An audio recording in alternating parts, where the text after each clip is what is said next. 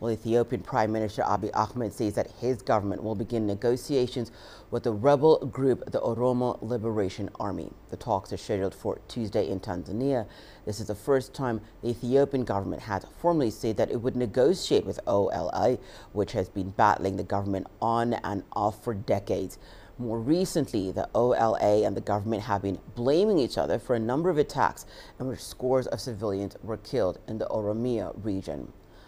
Well, for more on this, our reporter Giram Chala joins us live from Addis Ababa, Ethiopia's capital. Hi there, Giram. Thank you so much for being on Africa Live. Giram, what can you tell us about these planned talks between Ethiopia's government and the OLA?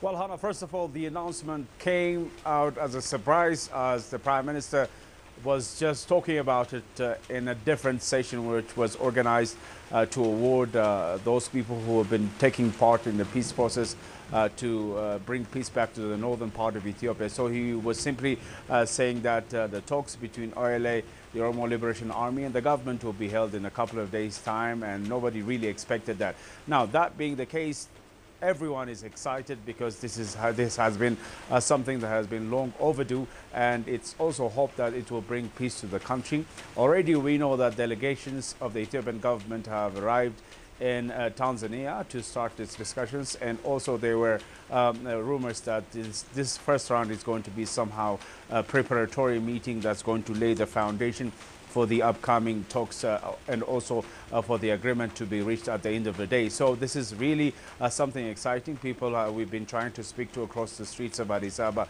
have told us that Ethiopia deserves to be peaceful, and one of the left aside homeworks was to discuss and find a peaceful resolution between the OLA and the government. And now that it's happening, it is something that to hope for, and also to bank on that it is going to give an all-inclusive peace to Ethiopia. Well, Giram, talk to us about the timing of this development. Why now, and what are the expectations from these talks?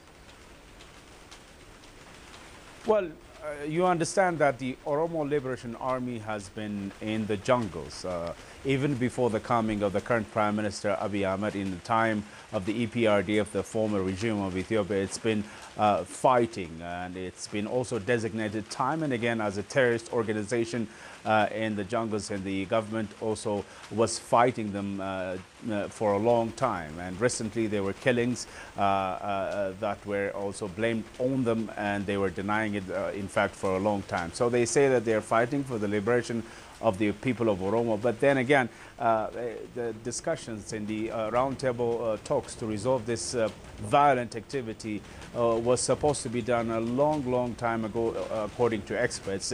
And now that there is a paved road and an experience from a northern war and the end of it all through a peaceful means, so Ethiopia can say that it has experiences, and all parties, including the African Union, IGAN, and others, are also eager to assist the two sides, the OLA and the government, in order to continue the momentum of peace in this nation. So this is really the best timing to strike a deal between the two parties, and also to give Ethiopia a peace that it deserves, because so many people have lost their lives, not only in the north but also in the eastern part of Ethiopia because of the fighting between the two sides. So this is really timely, and in fact some people argue that this is long overdue, but then again the starting of it is a great news for the people who have been suffering because of the war between OLA and the government of Ethiopia.